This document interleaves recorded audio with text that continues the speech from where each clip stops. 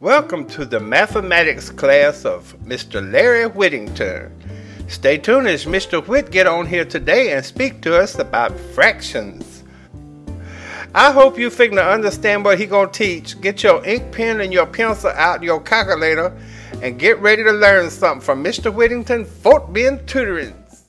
Hello ladies and gentlemen, this is Mr. Whit with Fort Bend Tutoring. Today's tutorial is dividing mixed numbers.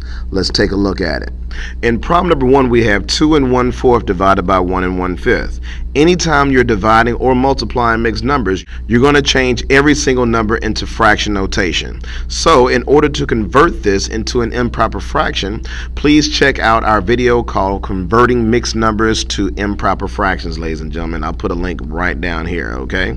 Then the process from that is to multiply the denominator times a whole number. So 4 times 2 gives me 8, and then add that product to the numerator. So adding 8 plus 1 gives me 9 over the denominator, which is 4. Then this will be divided by 5 times 1 is 5, plus 1 gives me 6 over that denominator of 5. My next step, ladies and gentlemen, is to multiply by the reciprocal of the second fraction. That's right, the reciprocal, aka the flip of the second fraction. And ladies and gentlemen, it's always the second fraction. So keep that in mind. So we're bringing down that 9/4. Our operation becomes multiplication, and then you're multiplying times 5/6. Once again, the flip of that second fraction. So 6/5, the reciprocal of that is 5/6. You just put the bottom on the top and the top on the bottom. All right. Once I have that, go ahead and simplify if you can before you multiply, which is my preference. I'm going to look for numbers in the numerator that has something in common with any of the numbers in the denominator. I notice that 9 and 6 can both be divided by 3. So 3 goes into 9 3 times, and 3 goes into 6 twice. Multiplying straight across, you'll have 3 times 5, which is 15, and 4 times 2, which is 8. Once we have our result, ladies and gentlemen, remember that we started out our original problem with mixed numbers. So that's what they're expecting us to give them in return. So in mathematics, the general rule of thumb is whatever format of number they give you in the beginning is the format of the number that you'll be giving them back in the end. So here I have 15/8 as an improper fraction. I can use long division to help me convert this improper fraction into a mixed number.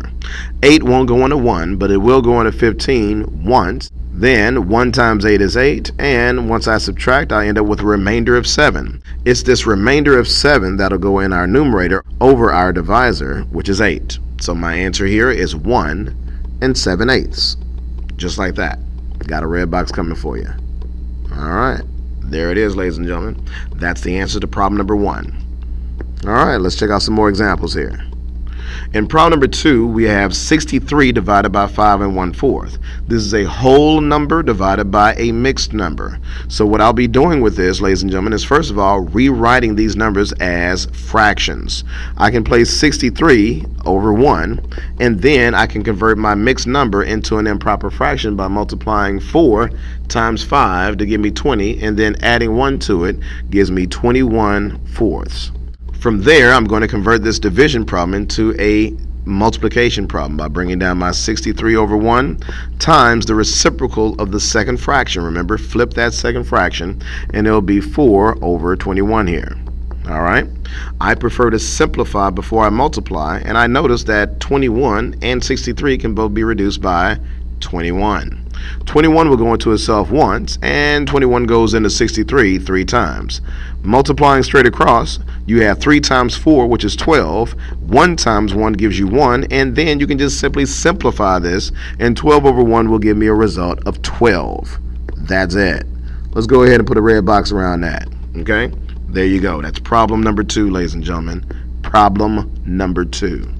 Done. Problem number 3. Yep. We have 3 3/8 divided by 3. A mixed number divided by a whole number. So once again, you're going to start by changing all your numbers into fraction notation. So that means I'll be multiplying 8 times 3 to get 24. 24 plus 3 gives me 27/8. This is going to be divided by 3 over 1. Once I have this set up, ladies and gentlemen, you're going to go ahead and convert this division problem into multiplication. So I'll have 27/8 times 1/3. From there, I like to simplify before I multiply, and I do notice that the 27 and the 3 have 3 in common. 3 goes into itself once, and 3 goes into 27 9 times. We'll multiply straight across now, so 9 times 1 is 9, and 8 times 1 is 8.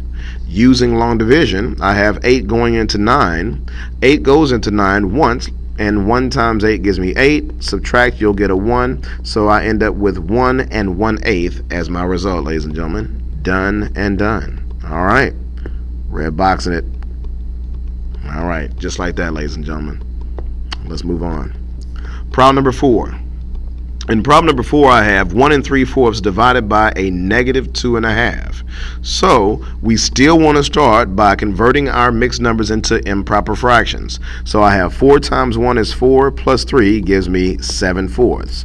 This is being divided by a negative 2 times 2, which is 4, plus 1, which gives me 5. So I have 7/4 divided by a negative 5/2.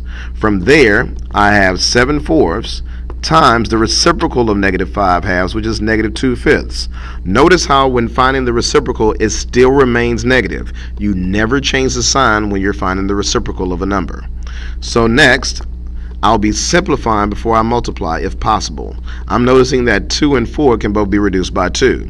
So 2 goes into itself once, 2 goes into 4 twice, and then I'll be multiplying this out. A positive times a negative is a negative. 7 times 1 is 7, and then 2 times 5 gives me 10.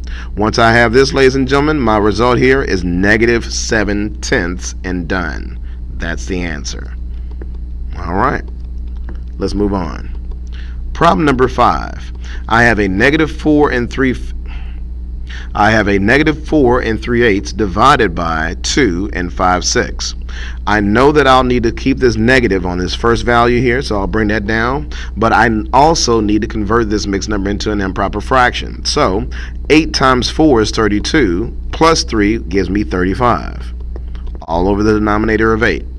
This is still being divided by 6 times 2, which is 12, plus 5 gives me 17, 6. Once I have this set up, ladies and gentlemen, remember we're just still dividing fractions, so in order to divide, I'll need to convert this into a multiplication problem by multiplying by the reciprocal of the second fraction. That involves me bringing down that negative 35/8, changing my sign into multiplication, and rewriting this fraction as 6/17, the reciprocal of 17, 6. Then I'm looking to simplify before I multiply. I notice that 6 and 8 can be reduced by 2. So 2 goes into 8 4 times, 2 goes into 6 3 times, and then I'll be multiplying straight across. A negative times a positive is a negative, and then 35 times 3 gives me 105 over 4 times 17, which is 68. From there, ladies and gentlemen, I'll be changing this into a mixed number, bringing over this negative sign, as well as using long division to assist me in converting it. So 68 goes into 105. It doesn't go into 1, doesn't go into 0, but it goes into 105 one time. Then I have 68 here. I'll be subtracting. That's a 0, that's a 9, that's a 15. That leaves me with 7 here and a 3. So I end up with negative 1 and 37 68ths, ladies and gentlemen. Done and done. All right. So that meant that that was the numerator over the divisor of 68 right there, and that's what I brought over here, remembering that the result had to stay negative. Remember, when converting, if you start out with a negative value, the end result is also negative as well. All right, that was problem number 5, ladies and gentlemen. And that's going to do it for today's lesson on dividing mixed numbers from Fort Bend Tutoring and Mr. Witt, ladies and gentlemen. Please rate, comment, and subscribe. And as always, please donate if you're able to. Peace. Oh Lord, there's so many kind of fractions. They got proper, improper, addings, subtracting, multiplying, dividing, mixed numbers, LCD. Oh, that's like my TV. Simplifying, and my favorite of all, your least common denominator.